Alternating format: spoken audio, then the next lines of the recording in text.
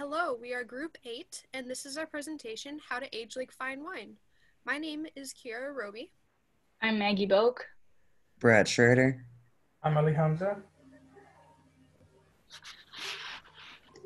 And I'm Maria Everyber. The United Nations has created 17 Sustainable Development Goals that ensure healthy lives and promote well-being. These 17 goals cover a vast range. However, goal number 3 presents good health and well-being. Considering this goal and the question presented by Ripon College, as a group, we decided to try and answer the question, how to age with dignity. Aging is an issue that will affect everyone as they progress in their lives. The average life expectancy for an aging American citizen is climbing, and the need to age healthily is becoming necessary to prevent severe issues arising in both physical and mental health. The issue of aging in the elderly community is an issue across the world. The United Nations defines dignity as being worthy of a human person and providing equal rights to men and women to ensure better life standards. In other words, having honor and respect for individuals. In this video, we can see how people around the world view dignity.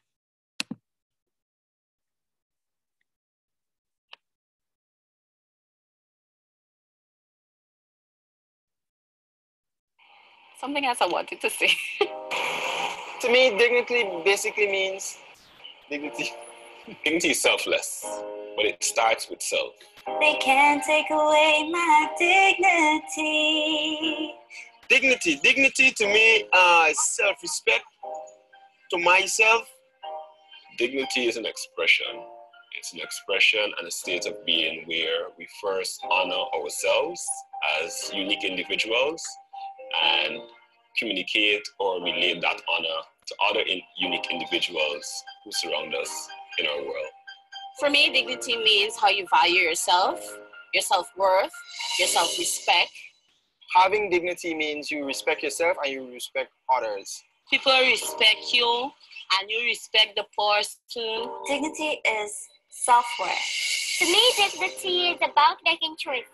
Human dignity is the most important right from which all other rights are derived. It is the right for a person to be valued and respected for their own sake and to be treated ethically in all aspects. Loving yourself and having pride in who you are, no matter how old you are, is something we need to strive for. Many elderly individuals lose a sense of love for themselves and forget that even though they are aging, it doesn't mean that their life has to be over.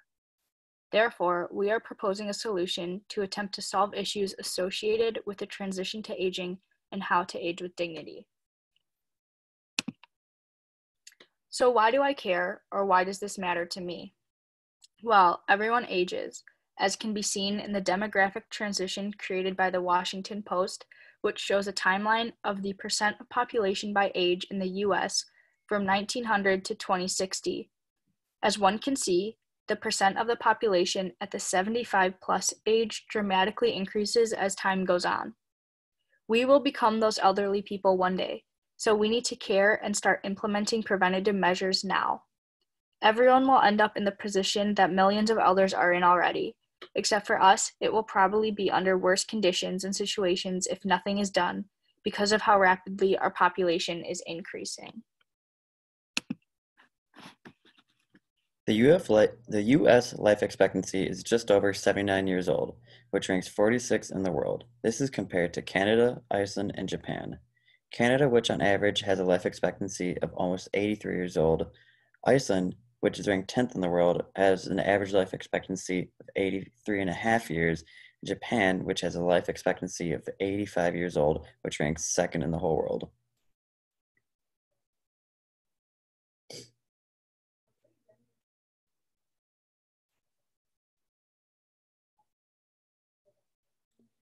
From the 2010 census, almost 50 million Americans are of the age of 65 and older. Our focus is going to be on that growing elderly population in the United States. The average life expectancy in the United States for an 80-year-old woman is another 9.1 years and another 7 years for men. So trying to help make the people of that age live a life with dignity is something we are striving to do. So far in the United States, we aren't doing the best of jobs of making that possible. Multiple states are up to a 60 to 1 student resident to staff ratio at assisted living homes. A nurse in New York, when interviewed, talked about how they have the ability to deal with those ratios, but it isn't healthy or safe for the residents or for the nurses due to push guidelines. A median yearly cost of a semi-private room is almost $90,000. Medicare typically covers only 100 days of nursing fees, but the rest is out of pocket and then Medicaid. One of the biggest problems the elderly are facing is loneliness and living in isolation. That may be due to struggling with the death of a lifelong husband, wife, or friend. Ultimately, that can lead to suicide.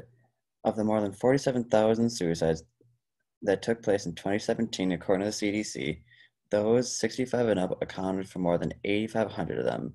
Men who are 65 and older face the highest risk of suicide, and then adults 85 and older, irrespective of gender, are the second most likely group to die from suicide. The loss of well-being due to illness and chronic diseases often lead to why many people end up in an assisted living home.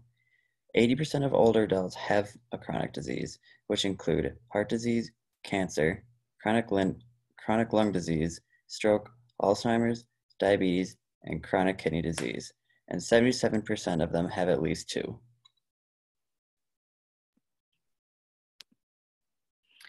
Depression is another common problem that occurs throughout the elderly community. As many individuals age, they develop prejudices and negative ideas towards growing older and literally towards aging themselves. In 2016, the World Health Organization reported that older people who feel they are a burden perceive their lives to be less valuable, putting them at risk of depression and social isolation. Furthermore, the World Health Organization also stated that older people who hold negative views about their own aging do not recover as well from disability and live on average 7.5 years less than people with positive attitudes. As one can see on the graph by the CDC, it shows the percentage of users of long-term care services with a diagnosis of depression by provider. As one can see on the right side, nursing homes show the highest percentage of users affected by depression. Social identity and self-worth also play a significant role in depression among elderly individuals. Social identity and self-worth can be affected by retirement, changing habits, marital status, income, and health. In the book, Introduction to Sociology, the authors state, while some people find the transition of retirement easy by picking up new hobbies and joining new groups, others have a hard time with the changing of roles and finding a sense of self-worth for what they are now and this new stage of life.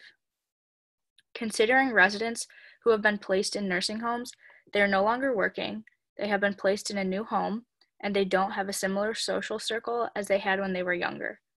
All of these factors play into their loss of social identity and further push them into a depression and loneliness mindset.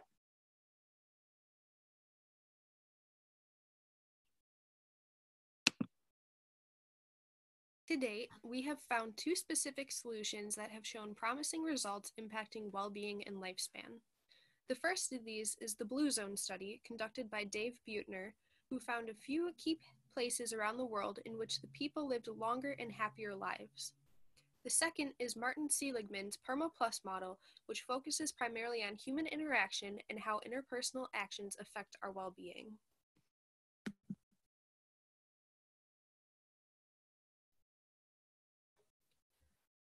First, I will talk about the Blue Zones. David Buettner traveled all around the world, and over time he realized that there were some key areas that had pronounced increases in lifespans, which also happened to be places where levels of well-being were also higher than average.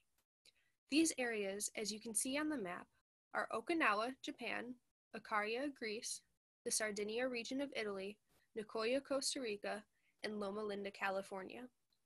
After conducting interviews and several studies over many years with the residents from these areas, a pattern emerged. Each of the Blue Zones followed 9 basic principles known as the Power 9.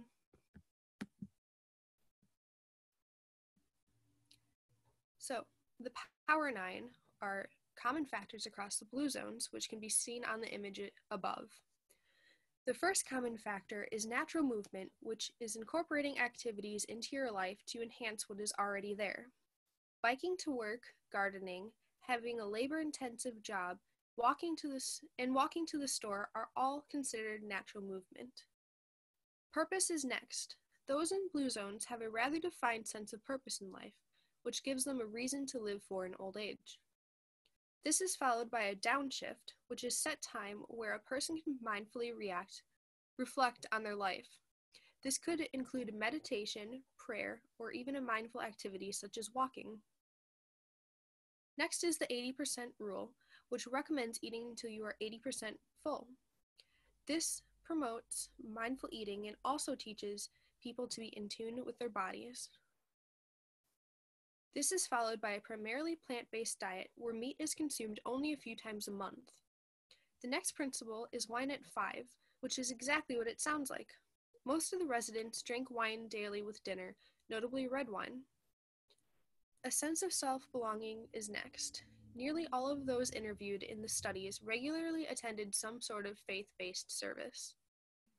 Putting loved ones first is another factor and a key one for our purposes, as most elders lived in homes with younger generations rather than in nursing homes or care centers.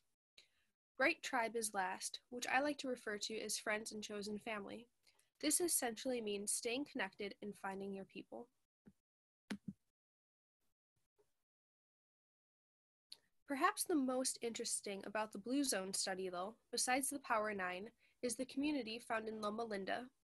As a faith-based community from all over the country and world, there are no genetics at play, which is a factor that cannot be completely ruled out in the other Blue Zone locations. This shows that when the Power 9 principles are adopted as a lifestyle change, they work. As a result, the Blue Zones projects were created. These are areas across the U.S. that have adopted the Blue Zone principles into their lifestyles in an attempt to raise the well-being in their communities. Examples of this are having grocery stores accessible to everyone in a community, in other words, eliminating food deserts, teaching activities and healthy habits to kids in schools, organizing community groups to aid in connection, and having workshops to help individuals find their sense of purpose. Overall, there are 42 communities across the United States and over 2 million lives being affected by these changes. While this may not seem very big to us, Dodge County here in Wisconsin is a Blue Zone project, which affects many members of the Ripon College community. However, there are some issues with the Blue Zone projects. First and foremost, there is a lack of overall motivation. This cannot be implemented and prove to be significantly successful to a community without wide-scale participation. To many, the Power 9 are radical changes that upset traditional lifestyles, and we simply cannot force a community to do something they don't want to.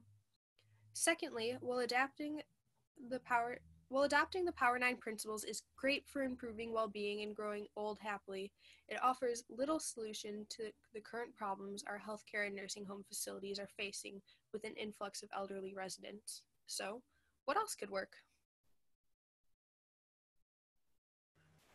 The second proposed solution is Karma Plus, which has the elements that promote happiness within the people. Karma Plus is a Seligman's model that has 5 elements, as shown in the diagram. So P represents positive emotions, E for engagement, R represents relationships, M for meaning, and A represents accomplishments. So these are 5 core elements of psychological well-being and happiness. Each element would help us reach a full life of happiness. Institutions like nursing homes can use this model to develop programs and plans that can help elderly people to discover and use new cognitive and emotional tools. That way, older people can focus on finding their happiness and well-being in a much easier, thoughtful, and planned out way. So there are some flaws in PermaPlus. First, this is a theoretical model of well-being, and it is too simple. Second, there is no element for physical well-being within this model. Hence, PermaPlus model is missing physical well-being. Third, PermaPlus model is more educational than being scientific.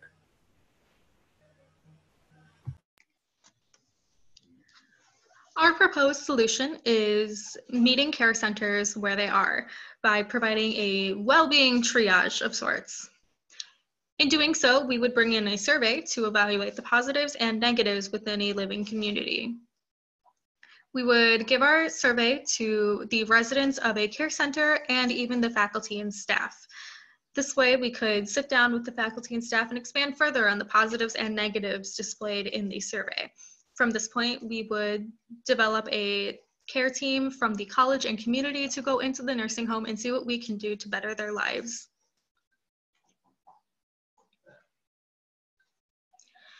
The survey can serve two purposes. One, to evaluate what is currently going on in the specific care center, to evaluate the present needs, and to evaluate how younger generations are living their lives to see if they can prevent themselves from deteriorating or physically aging before they get old. The survey would follow a path similar to PermaPlus and Blue Zones and give students a means of understanding each of these paths.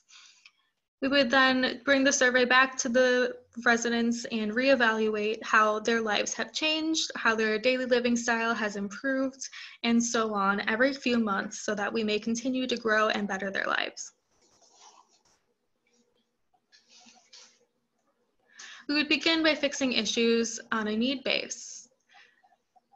We will have undetermined available resources as we are not expecting the nursing homes to bring any funds in or further supplies than needed. We would be working as a volunteer service from the college, but not using any funds from the college either. We would start very slowly by simply taking our residents on walks, sitting down and talking or playing games with them, and creating a strong bond with them. Often what they need is someone beyond the nurses to care for their mental well-being and care for them as a human other than just caring about their physical vitals.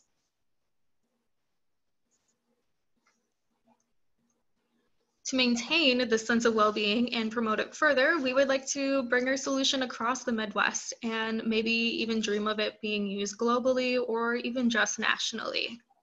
We would continue to improve surveys as we continue to bring this to various care centers across the Fox Valley and, of course, into the Midwest.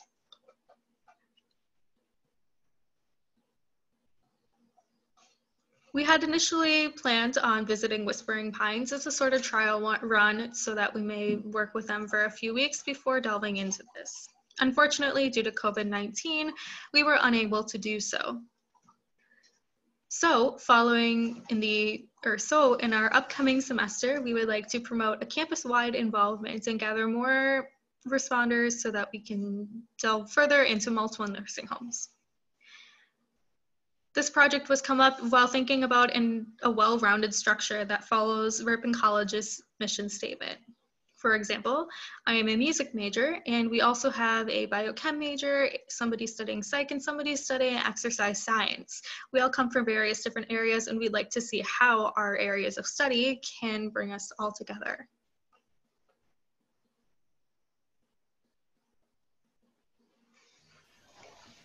To sum up, we think that this solution is going to be a long-term structural change in the college and community. We hope that our proposed solution is to create a program that students will be invested in and will impact the senior population of the town of Ripon, spanning to the rest of the Fond du Lac and Fox Valley areas. So the goal is to create a program that will be taken over by students and advisors after our group graduates. So the participation in this program will give students and faculty of facilities a greater sense of empathy for older generations. Ultimately, the responsibility will rely on dedicated students to utilize their liberal arts education to help better the daily lives of senior citizens. That's it, and thanks for listening.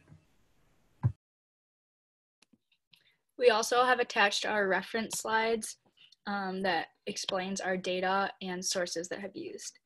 Thank you for listening.